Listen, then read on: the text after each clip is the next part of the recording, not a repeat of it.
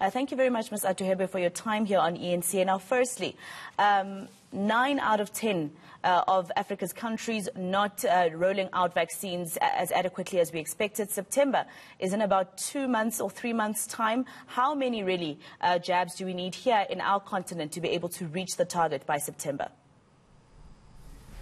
Thank you very much. So from our projections, given the 1.3 billion African population, we're looking at an extra 225 million jabs to be able to reach the 10% mark for each country by September 2021, but also 780 million jabs to be able to reach the 30% ambitious target that WHO has set, the World Health Assembly, really, which is really the whole world coming together, has set.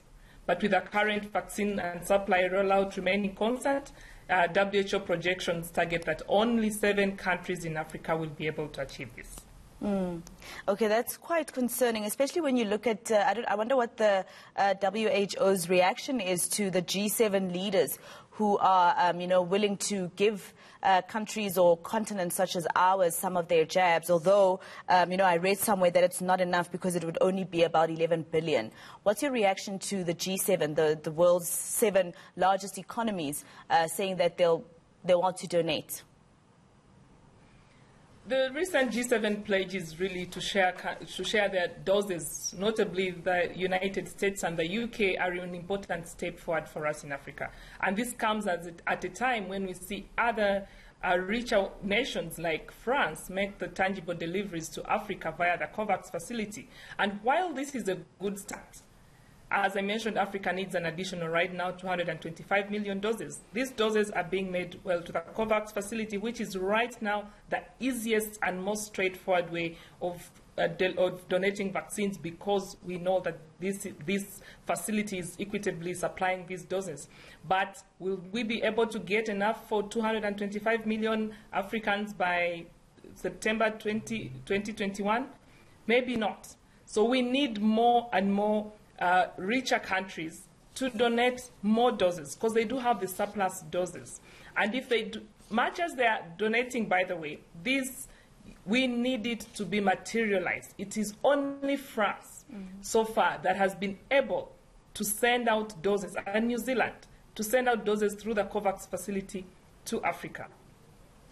We have seen Denmark, for example, also send doses directly to Kenya, but we do need these doses to come out of words and become material doses. And again, we need more countries to pledge more doses. So far it's talk, but not really much action that we're seeing from the pledging from these countries. But also, just a question about what the solution would be then. I mean, if you look at it, there's still that debate around patency rights with these vaccines.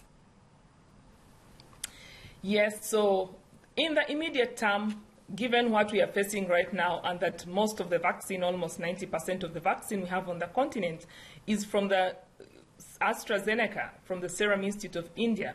And right now we are not getting any doses. In the immediate term, the easiest way and fastest way out for Africa is these donations from wealthier countries. But also, much as these are important steps in the right direction, in the longer term, we need to scale up manufacturing of vaccines in Africa. This is a conversation that started years ago, but then months ago, the COVID pandemic has shown us that Africa needs to pull up its socks. And these discussions have started to be able to have at least 5 hubs on the African continent that can produce vaccines. This does not take 1 year. This does not take 10 or 5 months. This is something that takes a lot of time. It's a technical now, even when patents are lifted. That is not enough. We need the equipment, we need the technical know-how, which is most important. We have very good scientists in Africa, and they can do this, but we need the training. So there's a lot that still needs to go on, but it is lifting the patents, calling for lifting of patents is one of the steps in the right direction. So what do you think is the problem then, ma'am, with regards to Africa creating its own vaccines? Like you're saying, it's been a debate for quite a long time before COVID-19 landed on our shores. So why is it that we are still relying on the international world to help us? It is basically political commitment. These heads of states do meet in 2015, 2016, the heads of state met in the African Union and signed what we call the Addis Ababa Declaration on Immunization and committed research and development. And this was one of the first steps that in immunization that was to take place in order for Africa to start its own manufacturing. So far, Africa has proven it can manufacture vaccines. Senegal has been manufacturing yellow fever vaccines since 2009. So it is possible.